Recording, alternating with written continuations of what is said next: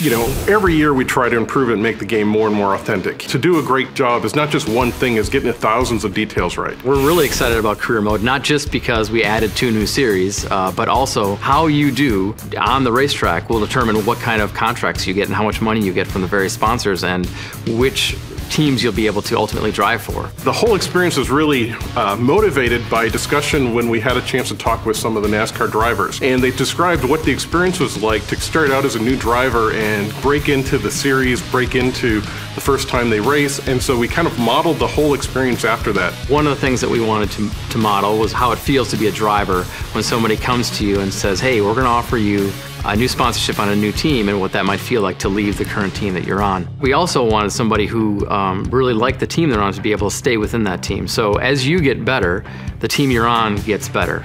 We're really excited this year to have Brad Kozlowski involved in aiding our development. And one of the things we did early on was show him what we were planning to do for career mode and what it was like. And he was able to kind of give us some guidance and suggest some features. One of them that we're really excited about is this idea of momentum. From week to week, if a driver is able to successfully race well and return home with his car intact without damaging it, the team can then therefore focus on improving that car from week to week rather than rebuilding cars for the driver. Having momentum improves basically the equipment that you get to race with. This idea of momentum is really critical to, a team in real life, and so we wanted to model that in our career mode. In the real world, drivers have to make a decision every time they hit the track. How they drive and how they treat their fellow racers on the track have real world implications. You start running some guys off the track and you start really being aggressive or overly aggressive with a couple different drivers, from race to race. You'll get feedback from real life drivers telling you, hey, you gotta cut it out there. You're developing some enemies. Your rough driving is starting to make a few enemies out there. You might want to be careful.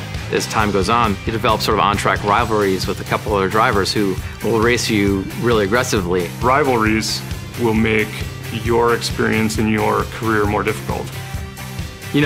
People always want to sort of take their own car and make it their own, and so we have a system in place that allows somebody to change up a base car and add, stripes and a bunch of different logos and stickers on it so they can take something that they might think is cool and make it a car they can drive in the game. Essentially, for each series, a player can come into the custom car setup and create their own look through decals and essentially create their own visual identity.